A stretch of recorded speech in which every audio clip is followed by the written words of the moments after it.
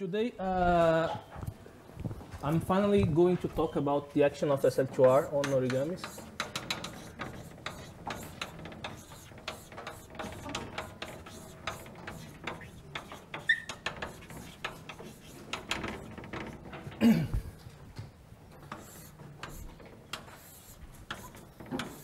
And so, well, of course, the point is that the linear action of a matrix in SL2R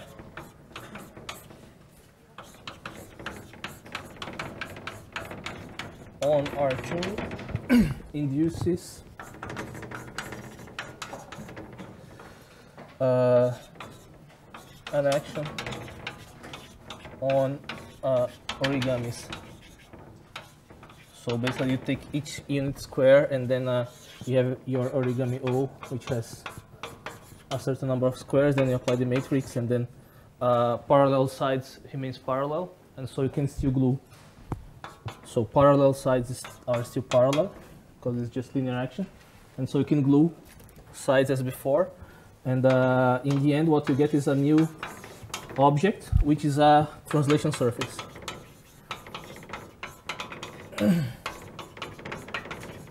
Okay.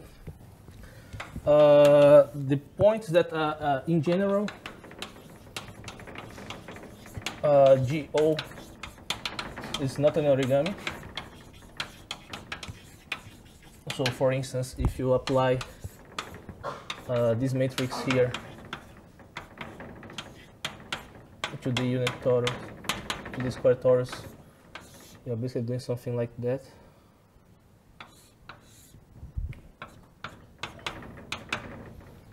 But this is midway between the point where you could cut and paste by translation to recover a square torus. And you can check that this is not a origami, but it's a translation surface. And then the remark is that, so the remark is that if you take matrices in SL2Z, then this guy is an origami. Why? Well, origamis come, as I mentioned, they are presented as covers of the square torus, and so if you act by G, the corresponding object has a cover from, well, the image of R2 by G is R2, and then you act on the lattice by G, but as Pascal told you, this is Z2. Because actually, well, because SL2Z is the stabilizer of Z2 in SL2R. Okay, so this is a preliminary remark. So, and also, so when you act by SL2Z, you get that. So examples. Well, we already saw this picture many times. So you apply 1, 1, 0, 1, and so this time you are in perfect shape to cut and paste things to recover your square torus. You can also act by the other parabolic.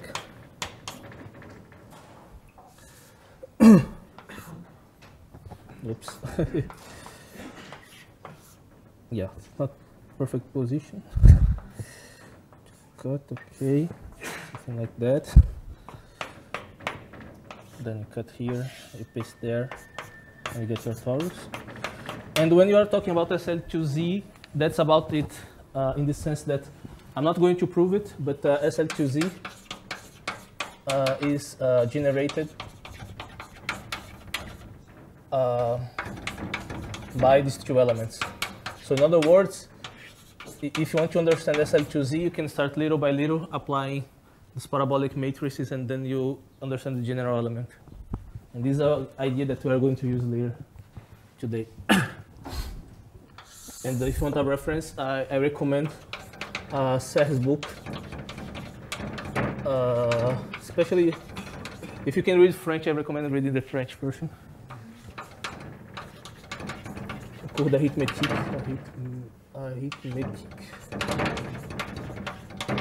Actually, there is a very nice joke about that.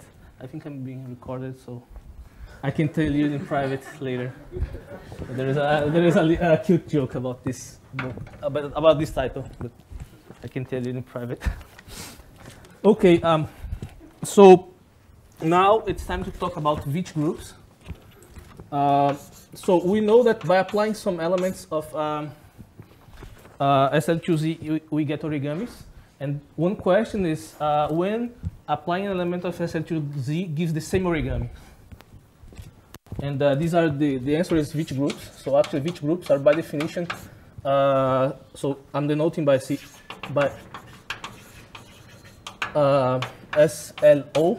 the Veech group, which is by definition the stabilizer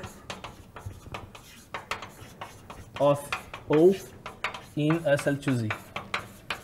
So in this case, example, SL of T2 is SL2Z. Okay. I prepared another drawing, so to save some time.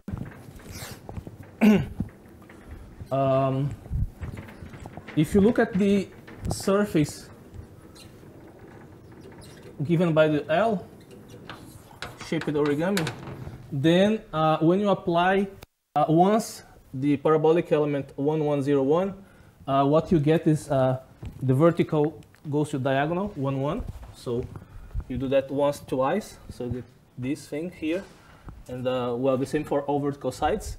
And if you look at this picture, you see that you can cut here, and then paste these pieces as indicated by the arrow. So you take this there and this there, and you can check that the surface is the L, except that you exchanged identifications. So here identifications were this side with this side that you see in front of you, and now the identifications are crossed. And actually, so this means actually that this element does not belong to the Veech group of SL O not. But if you apply once more, you can actually see that the picture will be more or less the same, except that you are going to permute once more. So actually, what this means is that when you apply 1101, you go to O naught. And so the element 1201 belongs to the Veech group of this guy. Similarly, if you apply this the other parabolic matrix, horizontals get slanted this time. You can do the cutting and pasting along this cycle. So I named them A, B, and C just to keep track of what I'm doing. And then I'm cutting pieces and pasting along the arrows. So I'm putting this piece here, and then A right next, and then this piece there. And actually what I get is a very different surface, which has just one cylinder. I mean, it's just one big rectangle with sides glued like that. So there are 3 squares, and the 3 squares are glued like that. And so this is another origami, O2. And so this means that, I mean, since they are very different, and you can check that they are not the same, this does not belong to SLO not. But then if you apply once more, you get back to the original, and so you, I mean, I'm not going to do the drawings again, but you apply once more and you cut and paste, and you can check that you are back. So actually, if you apply once more, you can also prove that and this element here also belongs to the Veech group. Okay. So Veech groups are things which are extremely close to SL2Z orbits. So that's what I'm talking about. I mean, when I did this drawing, I can summarize the action of the generators of SL2Z as follows. So I can draw little diagrams like that. So I have O naught. If I apply 1101, I go to 001. If I apply it again, I'm back. Then you can check that if I apply the other parabolic, you stay here. And then you get a very nice symmetric diagram in this case with 3 squares. You apply 0, 1, 1, 0, 1, 0, 1. And then for the other parabolic, you stay here. So it's a little graph which is called the SL2Z orbit of SL2Z orbit of O0. And actually, how do you deduce the Veech group? You just look at loops which bring you back to O0. In particular, 1, 1 times 1, 1, which is 1 to 1, brings you back. This brings you back. This brings you back, etc. So you can read off elements of the Veech group by looking at the graph. So, I mean, these two things go together, SL2Z orbit and Veech groups. Of course, it's a little painful to make drawings of these things, especially when you have big origamis. So it's a nice idea to try to do this combinatorially. I mean, you not have to look at pictures and have to figure out every time where you cut and paste and if they are same or not. So let's try to do the same exercise but combinatorially. So combinatorially, you have to understand what these matrices are doing to the origami. So let's apply first 1101. And actually, I'm going to give canonical names. I like to call this matrix T, and the other one will be S. So the other generator. So by definition, this matrix takes your square like that to a new square. And now in this new origami, so we have an origami O here, you have an origami T of O here. You want to understand what that means to go to the right and go up. So if you want to go to the right, I mean, before you had this arrow here, and here you go to the right by this direction. So actually, you see that the horizontal permutation, H, which gives the neighbor to the right, doesn't change. You still see Hn here. So from n, you still see Hn. On the vertical direction, something funny happens because you want to go along this direction here, right? To go up from this square. I mean, the square that I'm looking at is this is just half of the square. There is another half which comes from other place. So to go up in this picture, it's going anti-diagonally in this picture. And anti-diagonally corresponds to go H inverse first and then V after. So this is the square V H inverse N. So what I'm telling you is that T acts on pairs of permutations as H V H inverse. And by symmetry exchanging, well, this is a nice trick when you do, especially Math Olympiads. You should always keep track of symmetries so that you don't have to make the same calculations twice. So if you change H and V, you get the picture for the other parabolic. So, and the formula is that.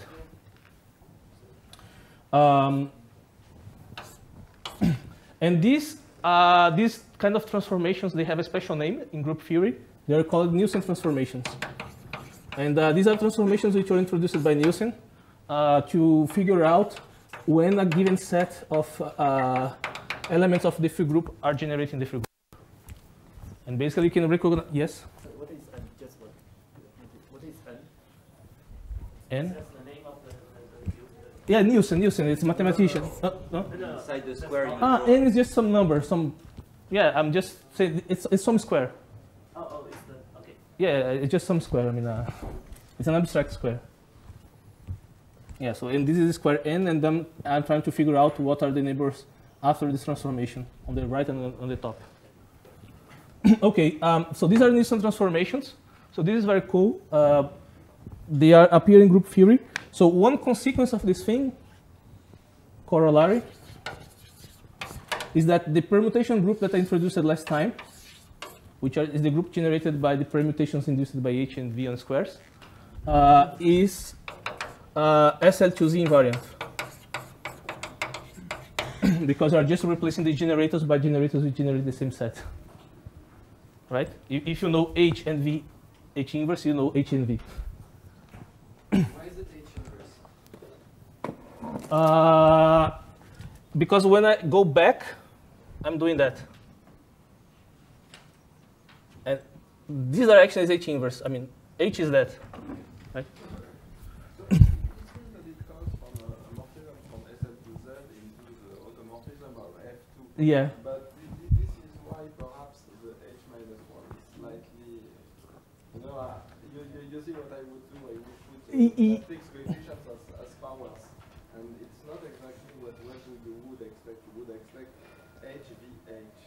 Yeah, I agree. I mean, there is a matter of convention. Actually, there is a little convention here that what I mean by square n in this business. I mean, I could have chosen to be this guy or this guy, and this also changed. Yeah, so there is a lot of convention that I'm putting under the carpet. But I'm choosing one formula, one set of formulas. Yeah, but you are absolutely right. This is. Yeah, I'm going a little bit fast because I think I have many things to say today, and I have just 1 hour. So let's see. Yeah. What is sigma? So this is the permutation group that we introduced last time. Oh, I see. Yes. Yeah. So it's the permutation group generated by H and V. So it's the group generated by H and V seen as elements of the symmetric group of the set of squares of O. Okay. And so why I'm talking about that? Well. I have two options, I guess. Yeah, so the first option is to compute. Yeah, so let me put it down. So, yeah? When you say it's self-contained invariant, how is a self-contained acting on this? It's by, yes, but it's by changing the generators, like, I mean, like I just explained.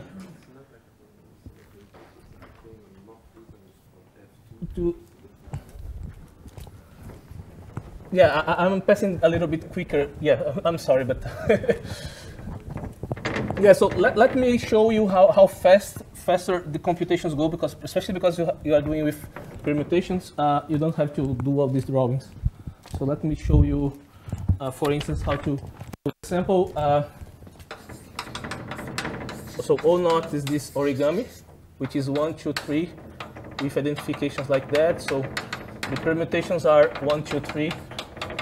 And 1, 3, 2. And so if you want, so let me apply, say the element S. No, so first T. So T corresponds to change this pair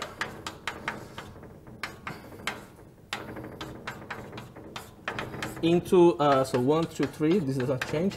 And then it's H inverse V. So 2, so 1 goes to 2, 2 goes to 2. 2 goes to 1, 1 goes to 3, and 3 goes to 3, which goes to 1, so close. And this means that actually vertically, when you go up in this model, you just see one big cycle, which is coherent with the picture that we had of O1. Because O1, I remember, it was like that. The identifications were crossed. So when you go up, actually you cross 1 square, 2 squares, 3 squares. So it's coherent. So you quickly see the geometry just from the combinatorics. Now, if you apply S to this pair of permutations of O1, you get 1, 2, 3. And then, so it's V inverse. So 1 goes to 3, 3. 3 goes to 2, 1. And then 2 goes to 2, of course, but let's see here. And this is not the same permutation as before, right? The vertical one should be the same as in O0. Yeah, so the vertical one is the same as before. O1. Oh, so this is S of T of O0? Yeah, S of O1. It's O1. And so, last time I claimed that O1 is invariant under that, so I put a little arrow to itself. But you don't quite see the same permutations between this and that. But of course, my things are taking modulo simultaneous conjugation. So I have the right to change the names of labels. So let's do that. So let's build a dictionary, sending these permutations to that one. So you should map, say, 2 to 3 in this business to recover this cycle here. Once you did that, the next natural step, so you look downstairs, and then this guy was named 3. And so 3 should go, this guy was named 3. So 3 should go to 1, which is the next guy. So 3 to 1. And finally, well, 1 to 2. So if you do this substitution on this guy, applying phi here, so changing alphabet, now you forget about these ansatz and you apply, so you see that it becomes, so 2, 3 becomes 1, and then 2 becomes 3. And downstairs it's 2, 3, 1, which up to, I mean, it's the same permutation, right? So 1 goes to 2 and etc. and 1 to 3. So if you apply this map, you get back to O1. So this is really O1, modulo this as a morphism. Okay? So when you're computing orbits, there is these 2 tricks. Apply these transformations and always keep an eye for this possibility that you are relabeling things. So actually this is how Sage works. So in Sage days, you are going to see this thing, so you can ask your friends, Martin, Samuel, and Vincent. So I think the full team is here now. But this is how behind the scenes, I mean, when you put origamis and apply enter, this is what the computer is doing for you. So as an exercise, I'd like to propose to you to do the computation of the Veech group of the following origami.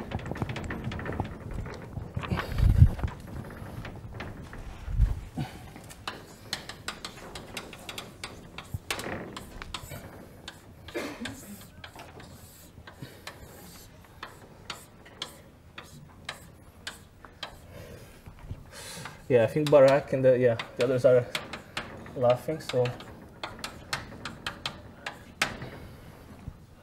Which is the Wollmilchsau, so the language Wollmilchsau. So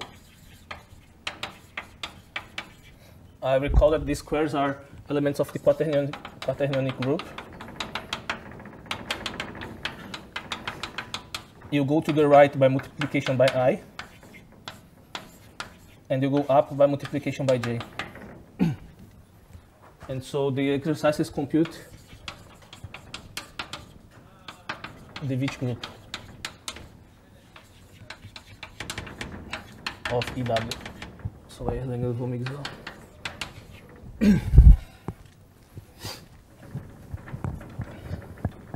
And I want the answer to this exercise for tomorrow, because actually I'm going to use that tomorrow for some computation of Lyapunov exponents.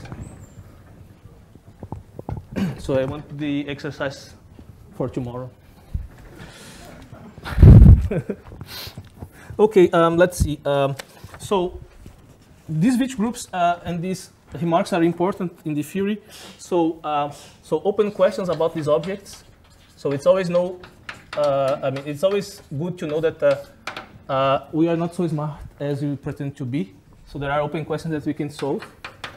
So for instance, classification of SL2Z orbits. Classification of SL2Z orbits. It's a hard problem. I mean, the little things that you know are due to Pascal, Gilbert, and Samuel Lièvre, and Macmillan. And what those guys show that is that you can phrase it as this invariant here, the permutation group, is a complete invariant.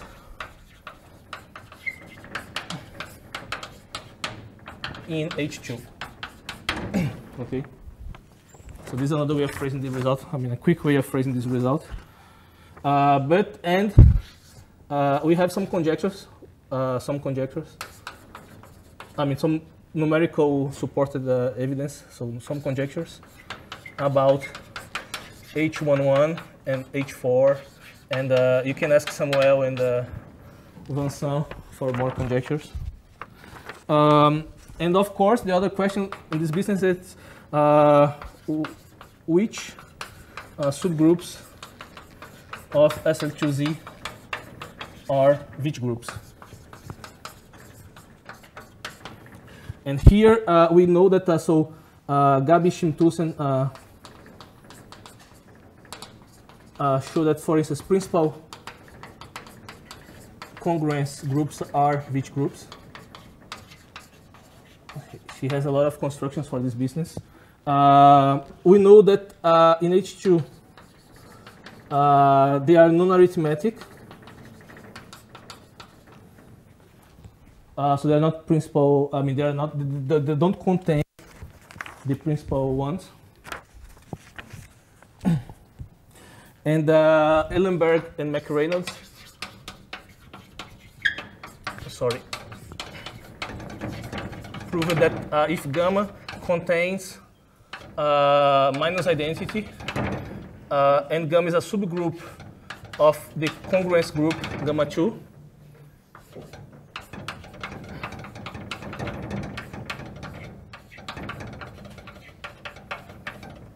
So finite index, of course. Then gamma is a Veech group.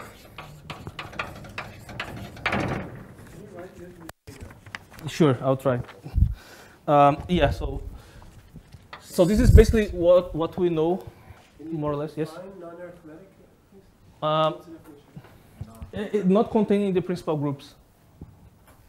Yeah, so actually the projections mod P, you can check they are always everything or 1/3 of everything for an integer. So it's far from being arithmetic. I mean, when you're arithmetic, the projection decreases, right? So okay. Yeah. So maybe I missed something. Yes. Say again what you wrote. I wrote that there is a paper by Ellenberg and McReynolds. Which says what? Says that if you take a group containing minus identity, which is a subgroup of the principal congruence group of level 2, which is finite index, then it's a Veech group of someone. Okay, so these are the results. I think I'm not forgetting anything. Oh yeah, so one remark that I forgot, because I mentioned the word finite index here. The remark is that first, when always reduced, the Veech group is a subgroup of SL2Z, because actually you should preserve the period because of the lattice of periods, so period lattice equals to Z2. And actually, it's a finite index subgroup. So SL2Z subgroup is finite index. And why finite index? It's because this SL2Z orbit is finite, because there are only finitely many permutations in the world with n symbol. So it's of course finite index. So this is why I added this condition here. Otherwise, it makes no sense. Okay. So Veech groups are very nice finite index subgroups of SL2Z. And I'm going to fast forward now to other actions. So let's see. Okay, so now, so what is 11? Here. Yeah, now I think I'm going to talk about automorphisms. I talked about Veech group, I'm going to talk about automorphisms.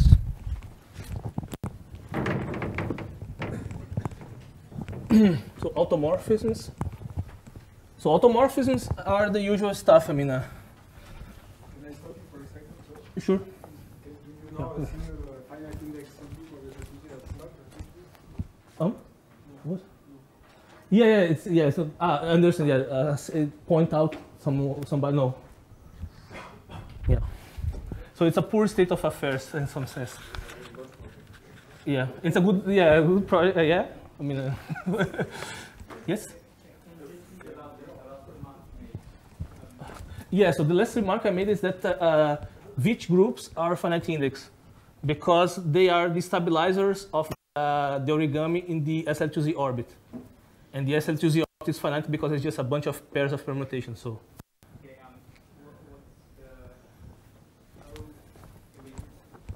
O reduced, I use it just to make sure that my Veech group is a subgroup of SL2Z. And this is because the lattice of periods is Z2, and so my matrices are stabilizing this lattice, and so the stabilizer of Z2 is SL2Z, so it should be a matrix in this group. Okay, so automorphisms. So automorphisms, if you are very Bourbaki, you define it as, well, you have this structure, right? So you have the translation structure, so Riemann surface and this guy, and it's simply an automorphism of this structure, so holomorphic map respecting this thing. So automorphism is this thing. So down to earth, what this means is the following. You know that locally omega is dz. So in order to respect dz, when we change coordinates, A is locally a translation. So in other words, you are just taking the set of squares that you have, you are sending them to other places, to other squares, in a way which is compatible with the identifications.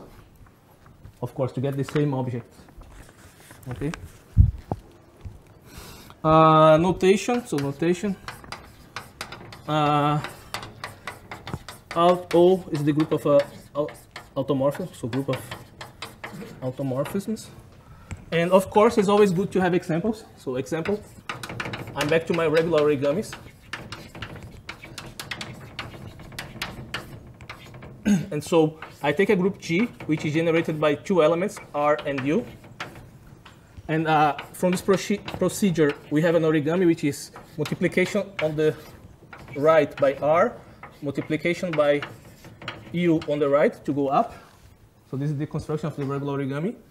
And now I claim that for any element of G, induces an automorphism. So I should explain how squares are going to be changed. So I'm going to translate this square, G, to this square A times G, but multiplying on the left. And of course, these respective identifications, because associativity is commutativity, as Sullivan likes to say. So associativity is commutativity.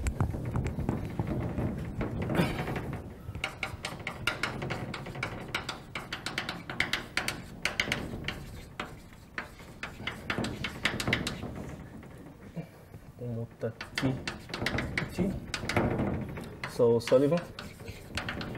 So what this means is that, of course, if you multiply by A first and then by R after, it's the same thing as A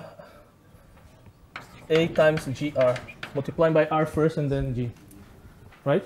So this commutes.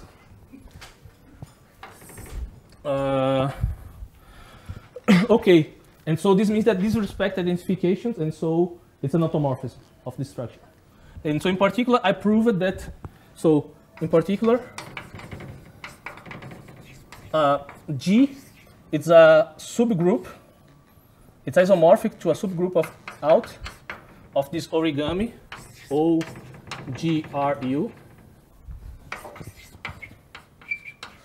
And the exercise is to show that G is isomorphic to this group. This is all you get.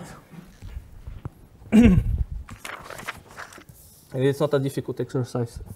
It's just recalling that you want to respect identifications. So once you decided where to map the square 1, that's it. Okay, so now, so in particular, regular origamis, they are rich. I mean, they have a rich group of automorphisms. So let me give you a negative result of origamis which have no non-trivial automorphisms. So, yeah? Yeah. I see many hands. Sorry, it's hard to concentrate, so, yes?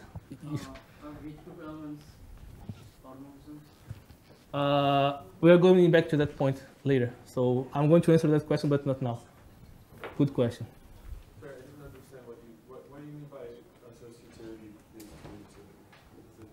It's just that when you multiply by A first and then by R, it's the same thing as multiplying by R first and then R. So these two operations commute. Multiplying on left and right is commute. Okay, so proposition. Proposition. If you take an origami in the minimum stratum, so with just a single conical singularity, then the automorphism group is trivial. And the proof is the following. You take T I mean, you try to take an element which is not trivial, and you consider the cover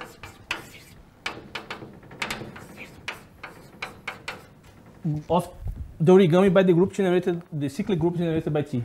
So you have a cover of origamis actually, right? So origami. Now, this origami has a single marked point. I'm going to call it star. Actually, I'm going to call it star prime here and star there, so the unique conical singularity. And what happens, the picture is the following. You take a small loop, so small loop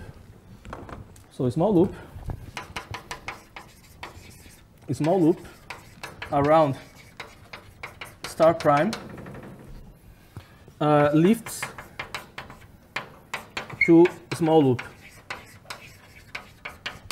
Why? Yes? Doesn't this contradict the reducedness or something? No. No. This contradicts primitivity because this origami might have genus 2. This could be 3 and this could be genus 2. That's what I meant, primitivity. It contradicts primitivity, not reduced. Yeah. Yeah, so let me, so you have this origami O prime, and now you take a small loop. And actually there is a funny fact about surfaces, which is you can look at loops from inside or outside the surface. And if you look at this loop from outside, you learn in differential topology that the outer part of the surface is a product of commutators.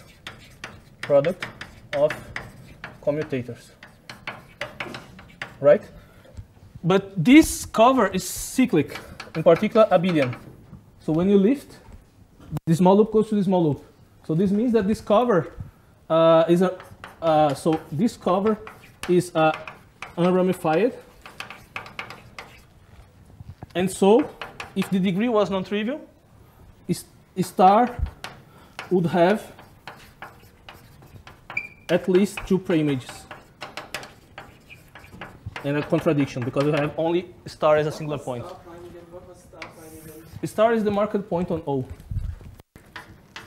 which is the unique conical singularity. I mean, you are assuming that you are in the minimal stratum.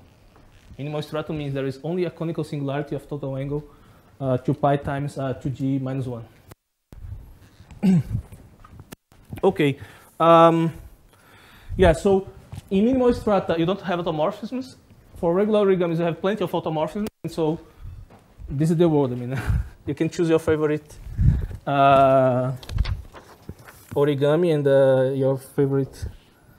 And depending on if it has automorphisms or not, the theory becomes more interesting or not in certain aspects. Anyway, I'm going to pass now to affine homomorphisms. I think I can talk about affine homomorphism right now, which is a little generalization of automorphisms. I mean, automorphisms are very rigid. They are just translations of squares. And I want a group which is a little bit richer. Why? It's because this group here is the correct group encoding these operations of cutting and pasting. We are going to see that. But let me first define them and then talking more about philosophy. So affine homomorphisms. So what is the definition? Well, definition is the following. It's someone from the surface locally described by affine maps in translation charts. So I defined them last time. It's basically you take a point and then you take the center of the chart to be P, then you integrate little paths around P to Z. And so this gives you a chart, and I want my guy to be affine in these coordinates. So in particular, an example, so notation first. So F O is the group of affine homomorphisms. Actually, I want them to be orientation preserving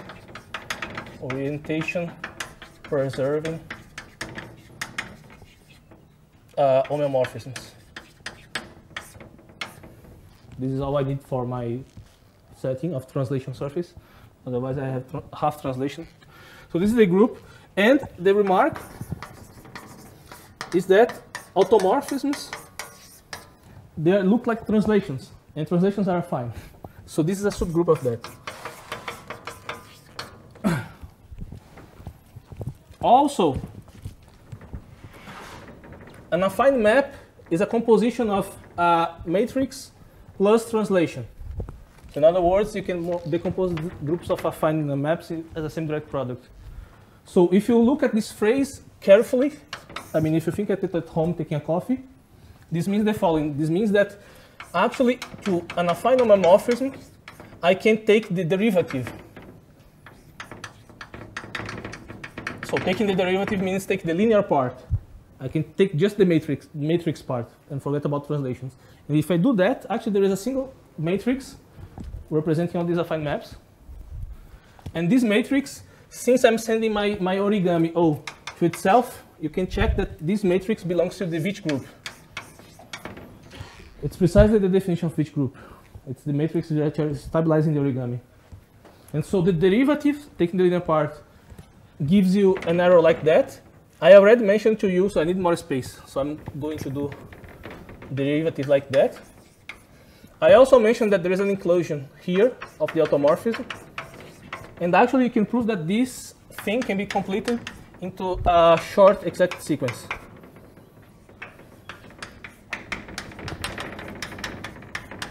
So this is a fancy way to say that this is surjective and this is injective. Okay? So we understand the structure of affine as a semi-direct product of SO and out. And by the way, I forgot to mention, out, since it's automorphism of a Riemann surface, it's a finite group. Okay? So this is a finite group. Sorry, I mean, is the main line, what is capital X here? And It's just another representation of the Riemann surface and the one form attached to the origami. No, the Riemann surface, the Riemann surface and the form associated to the origami. Not universal cover, not anything complicated. So in particular, so this is a finite group. So what I'm saying, I'm answering your question, I think, right now. So automorphisms are the guys whose derivative is identity. So translations are exactly that. And affine homomorphisms basically corresponds to elements of the Veech group, except for a little ambiguity that I can compose with automorphisms. But so up to a finite group, affine and SL are the same. And so in other words, if you are taking a finite cover, you can pretend that Veech group is the same thing, is acting on your surface. But this up to finite cover is usually pose a lot of headache in this domain. It's the reason between manifolds and orbifolds in this business. But anyway, remark.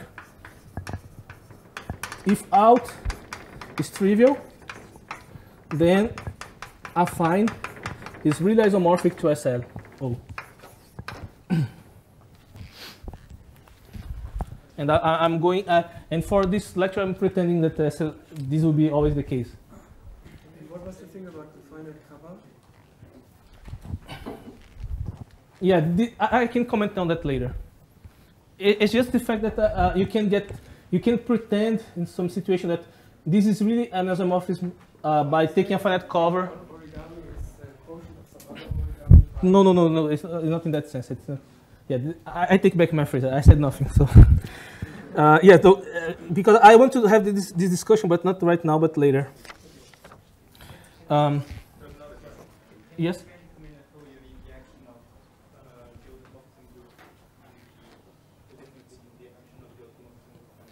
Yeah, actually, I'm going to compute the action of n affine in a second. So, yeah, but actually, yeah. So when I talk about homology, I'm going to explain how you see these actions.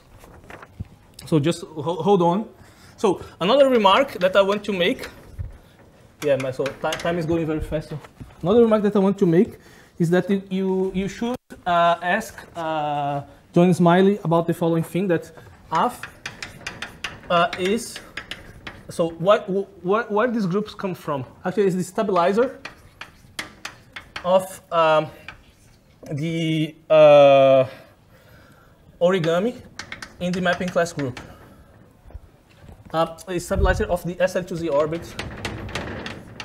SL2R orbit in moduli space. So in other words, when you do this Teichmüller and modular construction, the mapping classes that you are going to use to cut and paste are precisely the affine guys. You don't have to look at all mapping class. So this is why life is simpler for square tile. You don't have to look at all mapping class, but just this, which are not far from the Veech group. So this is why life is simpler for origami. So this is why I like origamis, because many abstract concepts and notions simplify a lot. Can you spell out the steps a bit more precisely? So affine is the stabilizer. Kind of what? Affine of the origami. O. It's the stabilizer of the SL2R orbit of O in the moduli space it belongs to. So I'm not going to give details, so this is why I told you ask John Smiley for more details.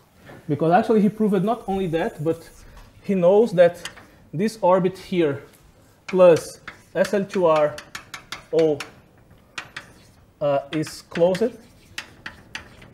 Is a closed submanifold, suborbifold of the moduli space. It's a closed orbifold in moduli space, isomorphic to SL2R modulo SLO. And this is why we call the orbits of origamis Teichmüller curves. So the name Teichmüller curve comes from the following fact, that SL2R modulo SLO, it was mentioned by Pascal, I think, that this is the unit cotangent bundle to the hyperbolic surface, which is the quotient of H by SLO. This object here, it's a Riemann surface, but if you ask algebraic geometers, they are going to laugh at you because this is not a surface, this is a curve. Because it's one-dimensional over the complex. So this is why this object is called Teichmüller curve. H is the hyperbolic plane. Oh, okay. So this was the content of... Yes? Why it's called a curve, but why is it called a Teichmüller curve? Yeah, because it's actually totally geodesic for the Teichmüller metric, which was introduced by Chris. Okay. Say just the last sentence. The last sentence was, it's called Teichmüller curve. Well, curve, it's expanded here. And Teichmüller, because it's totally geodesic for the metric that Chris was talking about, the Teichmüller metric. So totally geodesic means that when you try to trace geodesics between points, they stay in this locus. They don't get out before coming back. Okay. So this is just to explain a little bit of the nomenclature, but this is not what I want to do. I promised to you that I want to be elementary, so I'm going to do calculations. I mean, I want to be silly, so I want to do calculations, not fancy stuff with Hodge bundles and things like that. I want to be, I want you to be able to, sure. Is F always something No. No. It's a subgroup of the mapping class group. So they are does not act on modular space. I mean, so mechanism acts on Teichmüller space. So yeah. So so that's why I'm thinking, what group is acting on this? I really don't want to take this discussion longer, but the idea is that you look at Teichmüller space, you look at this SL2R orbit, and the elements, the mapping class elements that you need to bring this thing down to moduli space. Right? Between Teichmüller and moduli, there is a quotient. So you take some group elements to bring it down. And what I'm claiming is that the only elements that you need to bring this object from Teichmüller to moduli is this group. That's it. But I don't want to go into that. I mean, I want to be elementary. So let me talk about homology of origamis. So just to answer your question about how automorphisms act. So homology of origamis.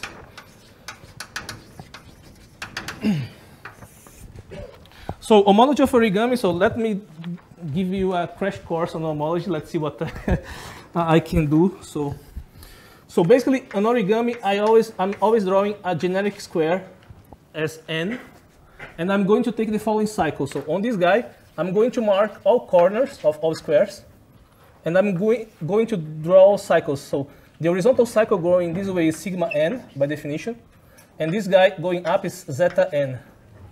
And so by identifications, this side here is zeta of v of n, h of n, sorry. And this cycle here is sigma of v of n. And in homology, there is a thing which is every time we see cycles bounding some surface, they should add up to 0. So if I do sigma plus this thing, minus this, I get 0. So this means that I have these cycles which form vectors in a vector space, which is the relative homology.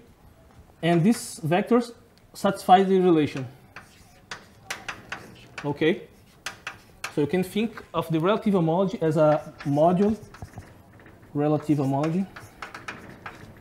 So it's the vector space generated by these cycles, sigma and zeta, with these relations. Okay? It's just a vector space. It's usually named H1 origami sigma for the marked points, Z or R or Q, depending on how you are doing our linear combinations. So let's put R just to make R vector space. I'm marking all corners. So sigma is all corners, really all corners. So how do you pass from this to absolute homology? Well, you notice that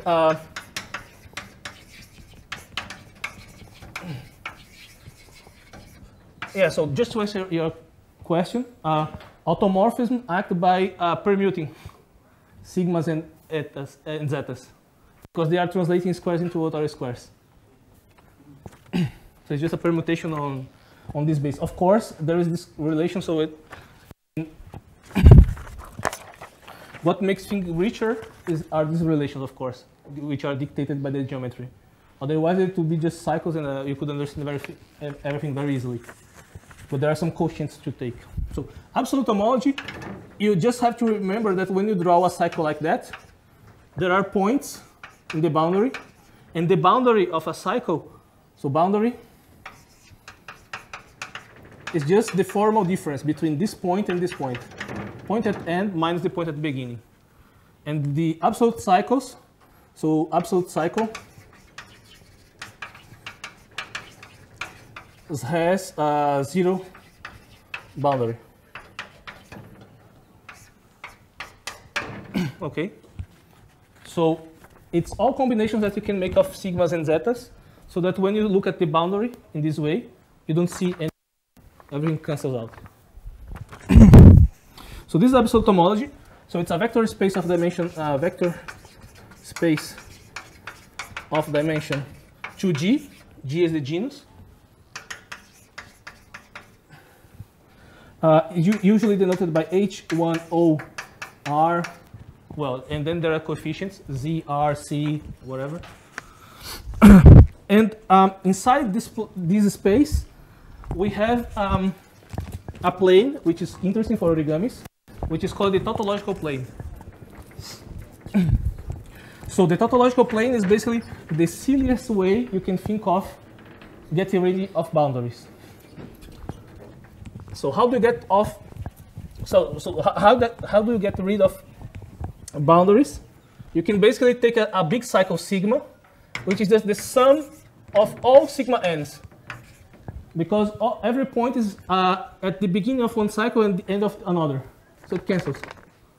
Similarly, you can take zeta to be the sum of all zetas.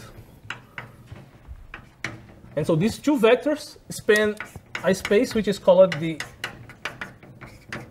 tautological plane. I mean, it's a two-dimensional space, so this is tautological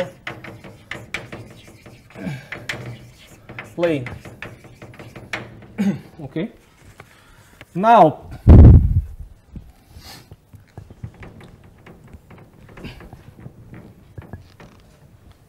this absolute homology has another structure, which is the intersection 4.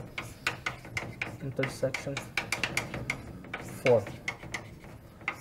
So the point is that in absolute homology, when you have two cycles in the surface, you can look at how they cross each other. I mean, cycles are oriented, and so you can look at how they cross each other. And each time you see an intersection like that, you count as +1. If you see an intersection which is not oriented like the usual basis of R2, you put a -1. And this, accounting for these plus and minus ones, gives a symplectic form. Symplectic form on H1,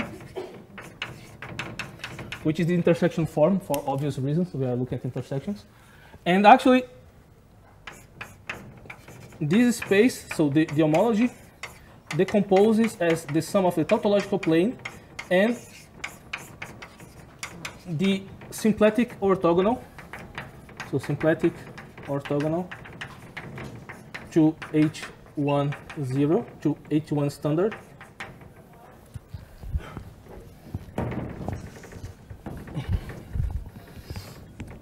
And so this is just, I mean, this symplectic orthogonal is just a fancy name for the following thing, that H10, actually, they are the cycles with 0 holonomy.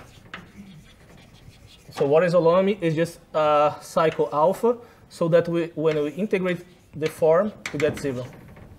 So the total displacement of the cycle horizontally and vertically is 0. And this is basically by definition. Well,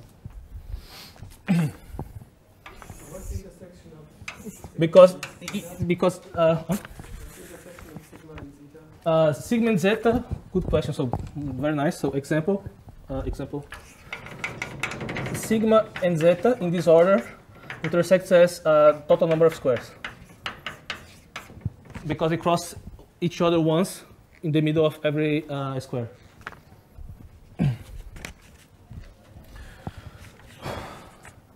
Okay. So it's not a normalized symplectic form. So it's not you could normalize by dividing the cycle by the square root. Well, but to make this one, but I'm not going to do that. So this is why I'm taking my coefficients over R, just not Z, just to avoid little technicalities. Okay, so this is the composition and homology. I think I have 5 minutes. I don't know when I started, but let's say 5 minutes. So I just want to start with you something which is very beautiful. So this is why I want to take 5 minutes, which is actually how you do computations with this stuff. Yeah, so actually I'm taking these minutes because I'm sure that I have not started at 11:30. So yeah, so let me steal a few minutes just to explain you a little bit of cylinder decompositions, then twists, and Thurston-Veech construction. So let's do this in a concrete example. Yeah, so no, hold on. I mean, these are fancy names, but for very concrete things. That's the point. I mean, my whole point in this mini course is to show you that these things are very concrete stuff. I mean, you get numbers and matrices. And so let's see. So action in homology. So if you ask Samuel and Vincent, they will tell you the following. So how the element T acts on origamis. So basically you have an origami here. T sends it to another origami there. And I have this basis, sigma n and zeta n. So I told you that this guy gets slanted like that. And actually, let me give a name for this origami, O prime. And so the basis of this guy is sigma n prime and something here, which is zeta n prime. Right? And so you see, and actually here, this cycle, I told you the permutation to go up is sigma prime. So prime is just to the base of this origami. Sigma prime Vh inverse n. Right? So the action on relative cycles of T is very easy. It's just sigma n goes to sigma n prime, and zeta n goes to zeta n prime plus sigma Vh inverse n prime. That's it. I mean, that's what Sage does for you. So it just takes advantage of this thing. So the expression of these things in this relative basis is very easy. Of course, things get trickier when you go to absolute homology because you have to Q boundaries, and so the choices of bases get more complicated. But at the level of relative homology, it's really that. I let you figure out what happens for the other matrix S. And so, in principle, this allows you to compute everything in absolute homology.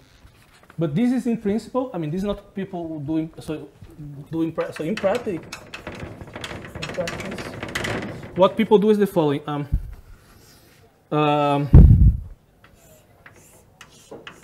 So we are going. We're starting the discussion today, and then maybe I will stop in the middle, and then we continue tomorrow. But let me at least start a little bit of the discussion. So let's understand how things act on this example. So on this example, instead of picking all sides and starting blindly, it's better to take advantage of the geometry. So I'm taking the following cycle. So one cycle, I'm going to call it sigma 2, is this cycle here. It's absolute because it goes from the same point to itself. So it has no boundary. So this is sigma 2. This is sigma 1. This is vertical zeta 1, and this long is zeta 2. So I'm putting 1 for the short horizontal vertical and 2 for the long horizontal vertical. So actually, the first thing you should notice, so let's start the discussion. So first thing is that this surface has genus 2, and I promised to you that the homology has dimension 4, 2G. So I claim that these 4 cycles span H1. So basically, you have to check that they're linearly independent. And how do you check this? A good way is to use the symplectic form. So let me show you why sigma 1 is not a multiple of sigma 2. Okay? So why is not true? Why this relation is not true? Well, you take the intersection of sigma 1 and sigma 2 with the cycle zeta 1. So you see that if you take this equation and you apply the symplectic form, you see that sigma 1 zeta 1 is 0. And on the other hand, it should be lambda times sigma 2 zeta 1, which is 1. So sigma 2 zeta 1 is 1. So it's lambda. So lambda is 0. Okay? So if you try to write, so these guys are independent. So this means that sigma and sigma 2 are independent. And actually, this is how you check cycles are independent on a surface. You look for intersections and then you try to distinguish them. Some curves go into parts of the surface that others don't go, so they are independent. Yeah, so my time is running down, so I propose to stop here. So at least I found a nice basis of the absolute homology. And tomorrow I'm going to pick from this point to teach you how to compute actions of affine homomorphisms. Thank you.